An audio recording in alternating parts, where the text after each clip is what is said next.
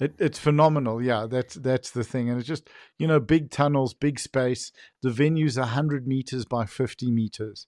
And the platforms are going to be in the middle, so you're going to have a huge back area, so that's not there's no chaos, and you've got air moving through. You've got doors open on both sides, so there's a lot of fresh air that'll be coming through. There's an outdoor seating area that's accessible from the warm up area as well as from the audience area.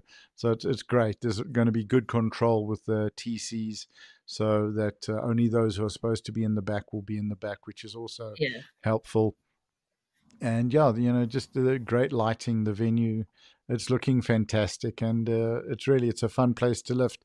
It's within walking distance as well from the hotel, so you can either take a shuttle, which run regularly, or you can just walk.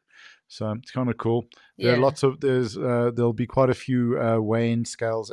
I think at each hotel is going to have one, and so yeah, I think Harney's competitions are really about making it as easy and as simple for the lifters and the coaches to run their competitions there.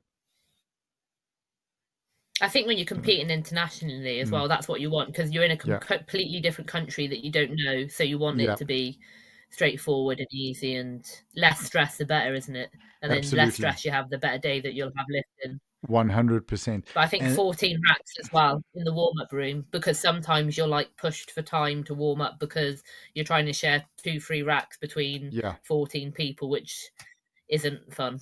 no, 100%. We went through to Harney's farm a couple of weeks ago just to test some of our audio equipment and do some work there because we're doing the live stream, and just seeing it's just like a massive warehouse full of racks and weight plates and everything that's getting ready to be bought out.